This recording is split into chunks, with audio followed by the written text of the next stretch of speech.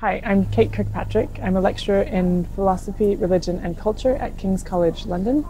And my primary areas of research are the philosophy of religion and existentialism. And I'm especially interested in the intersection of religious questions with the philosophical questions that were being debated in French philosophy in the second quarter of the 20th century. What does Beauvoir teach us? What does Beauvoir teach us? Quite a lot. I think the most important theme that runs throughout her works is that becoming an ethical self involves having the kind of right balance between prioritizing the needs of others and recognizing a certain kind of one's own needs as an important aspect of that. So, yeah. Where do her theories sit in relation to her existentialist contemporaries? So there are many things that Beauvoir shares with her existentialist contemporaries, partly as a feature of having learned philosophy in France. The syllabus for the agrégation in philosophy in the period in which Beauvoir was learning was something that everyone had to learn together. So she shares certain concerns with the concept of freedom. This is something we see in her earliest surviving notebooks. And so she's wrestling with the questions of what it means to be free and to value one's freedom, but also to value the freedoms of others. So, I mean, one of the things that makes Beauvoir's philosophy so interesting is that it's constantly in conversation with her contemporaries and with philosophers of the past. And this is one of the things also that's shaped her reception as, honestly, in Sartre's shadow philosophically, because she wasn't translated into English. And when she was translated into English, she was often only translated partially or without the philosophical rigor that was in the original French text. Really? So when did full translations of her work come through into English? Well, full translations are not yet available. There's been a great scholarly effort through the Beauvoir Research Series, which is published by the University of Illinois Press over the last couple of decades. And there's, but even The Second Sex, which is the book that she's most famous for, was translated without a very philosophical approach and published in 1953. And that translation shaped the reception of Beauvoir in the English-speaking world until 2009, when a new translation appeared.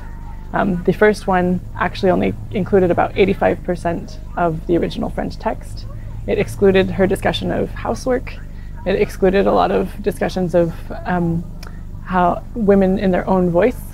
So it was whatever the intentions of the translator, the message of the book was quite altered by the translation it had at first in English. And even in French-speaking countries with French texts, there was presumably still this presumption that Beauvoir relied on Sartre, or like that she was shaped by her partner in philosophically. Yes. Now, I wouldn't deny that she was shaped by her partner philosophically, but I think the problem is that that kind of admission usually only goes one way, and Sartre's philosophy was very much shaped by her commitments and her questions and her challenges to what he published. But the problem is that because Beauvoir wasn't translated until much later, what came into English was a lot of Sartre's philosophy, and her contributions to French existentialism were widely overlooked, especially in the popular sphere. So. Do you think time lags like that, which have a big impact on public perception, are gone now in a digital age? Do you think that could happen again? Well, I haven't yet seen a couple that has a contender for Sartre and Beauvoir as public intellectuals. But I think translation is still very difficult to achieve, and it seems to be the case that fewer women are translated than men. And so I think, the times have changed, but I'm not convinced that they've changed as much as they need to, where spreading women's work, women's intellectual work, is acknowledged as it should be. So. Okay. So why decide to write about Beauvoir's life rather than about her writing? So the decision to write about her life was not an easy one to make, but one of Beauvoir's points in The Second Sex is that women are often judged as successes or failures on the basis of their romantic life. They're often reduced to their romantic lives. And what I have found, partly through my research on Sartre, because I worked on Sartre before Beauvoir, was that there were a lot of French philosophical sources informing his early philosophy that English speakers didn't know about, and so they didn't kind of hear the conversations that he was having with the French philosophical tradition in texts like Being and Nothingness. And when I read Beauvoir's student diaries, which cover the period from 1926 to 1930, which importantly includes a few years before Sartre was even in the picture, I found that she was preoccupied by themes that would later be called existentialist before she even met him, and that they were reading many of the same neglected sources. And so the idea that these ideas were his in the first place was problematic. And once I started to look at the way Beauvoir described their relationship in the different volumes of her autobiography, which was published over 12 years between 1958 and 1972, I saw that she had noticed the way her successes were attributed to Sartre. So she was called Sartre's disciple. She was accused of popularizing his ideas. She didn't live to see the obituary that called her as imaginationless as her inkwell, but she lived to see a lot of reviews of her books where the content of her novels or her philosophical works were attributed to Sartre, and she was just called effectively a good communicator. That's what women are good at, communicating, not thinking. They just know how to, once someone else has done the thinking, to communicate it well. So once I saw that pattern emerge in the reception of her works, I became extremely suspicious of a lot of the existing scholarly literature about Beauvoir in English. And I thought, what happens if we read the rest of her life on the basis of the philosophy that she was developing as a young woman? And I found that there's a lot of continuity there, and that Sartre has been given way more credit than he deserves. Yes. Sounds like a good decision then. So speaking maybe a bit more about her philosophy, what might Beauvoir say about contemporary discourses surrounding issues like gender identity and biological essentialism? Yeah, so she clearly rejects biological essentialism, but that term has taken on many meanings in the contemporary context, which were not necessarily present in the same senses in 1949. And one of the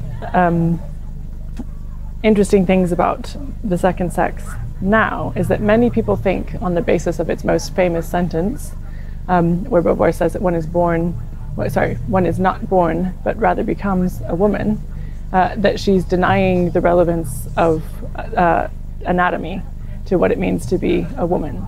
But that sentence actually is a almost verbatim quotation from a French philosopher who wrote about the freedom and determinism debate in the late 1890s, called Alfred Fouillet. And he said that one is not born, but rather becomes free.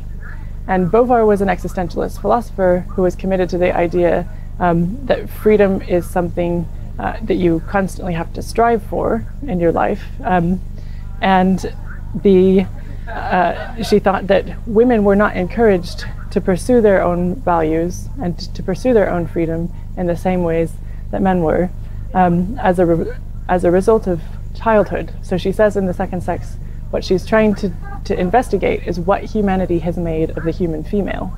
And she thinks that culture and childhood play a really important role in the oppression of women, and even the feelings of division and dissatisfaction that women have within themselves.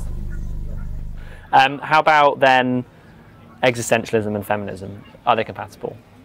Yes, Beauvoir's existentialism is very much compatible with her feminism, and I think one of the things that I find fascinating as a philosopher is how she did not write The Second Sex as an activist book. So there's a 1975 interview where Beauvoir says she wrote it as a theoretical work, and she was surprised by the activist role that it went on to play. There's a lot of philosophical work happening in the second sex, but one of the things that I think is so interesting is that she's looking at the challenges that existentialists in general are concerned with about how you become a self, or how you become an ethical self. And she's saying there are challenges confronting women in becoming ethical selves, which are not identical to the challenges confronting men. And so I think they're compatible, and part of the work of the second sex is to show how. Okay, cool. And